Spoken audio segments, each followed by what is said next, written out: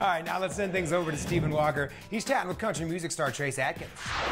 Trace Adkins is in the house and he's here to talk about his new movie, Bennett's War. So the movie's called Bennett's War. What's it about?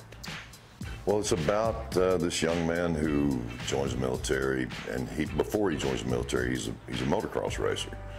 Then he joins the military and he hooks up with this special forces unit that actually goes out at night on these dirt bikes and does recon. I didn't even know they really had that, but they do. Anyway, he hits an IED, messes his back up and his leg. So he goes home and he's told, you know, that he'll probably never race again. And so the whole movie is really about him overcoming that and trying to get back on the bike and helping his dad, who I play his dad. So it's an inspirational movie, but I mean, if you like motorcycle racing, this is, I mean, there's a lot of action. Why do you think it's such a good time for a movie like this? Well, any time's a good time for a movie like this.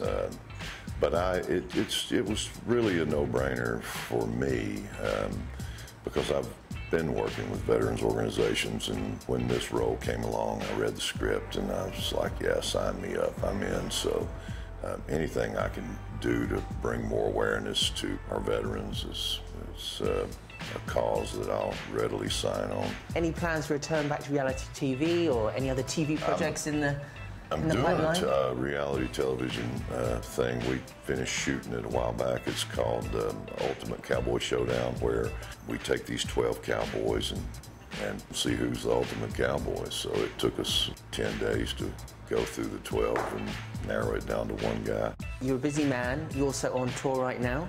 So we'll be back later in the show to talk more about your music and your tour, the Don't Stop Tour. All right. But be sure to catch the film Bennett's War in theaters from August 30th.